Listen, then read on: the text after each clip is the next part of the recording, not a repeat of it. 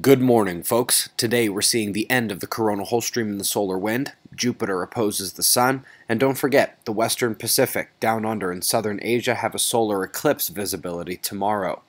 This morning, we're watching the sequence leading to the release of that filament structure on the north. We saw the south release yesterday, and now there goes the north. It released slowly, just like the southern rope did, but its CME is unlikely to be as big, and either way, it will miss Earth. Let's come to spaceweathernews.com and find the last day of our star was relatively calm, but not silent. At the very end of this sequence, you'll see a central pop this morning. It was a tiny ejection near the small filament structure there. If you were sitting right next to it, it would look huge, 3 times the size of Earth, but in this situation, it was nearly insignificant, and I doubt we'll even notice it in the solar wind. Solar flaring. Still depressed, and we can't blame a complete lack of sunspots either. Even the smaller groups here would have been C and maybe M-class flare makers just a few years ago, but we're on track to grand minimum, and the Earth-facing quiet is strong. Solar wind here, you can see speed in yellow coming back down, meaning the stream is ending and we're likely done with geomagnetic storms from the event. Speaking of such events, the next coronal hole is facing Earth now, but remember, it's the second negative opening, so no polarity change, and we already released a ton of energy in Sumatra 6 days ago. Top spots to watch on Earth is tough to say. Look at the huge missing data swaths here. Fiji, Tonga, Vanuatu area on watch, Japan right behind them, with the west coast of Central America coming in next. Top news today includes CERES 1 from Dawn.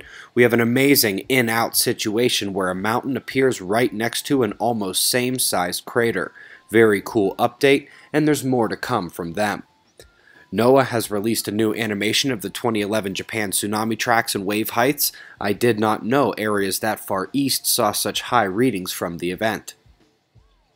Folks, as you know, I find myself standing apart and in between from the global warmist and the climate deniers, neither telling the full story.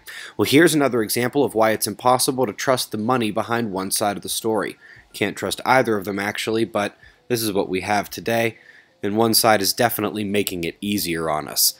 United States alerts continue. That central low-pressure Earth spot structure is taking the geomagnetic storm energy since no tropical events are afoot, and the rain and storms will continue.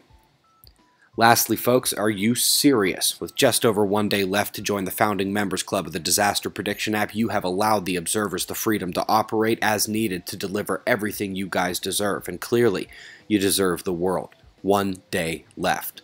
Website members, we had Fly on the Wall come out Saturday, a deeper look Sunday, and the next one last night. All 3 are Sumatra quake related, with the minutia picked over in the shorter episodes and perspective in place in the larger conversation is well flushed out in the podcast from Saturday. Pressure and radar in Europe and down under, current conditions, and shots of our star to close. It's 6:15 a.m. Eastern Time, and that's the news. Eyes open, no fear. Be safe, everyone.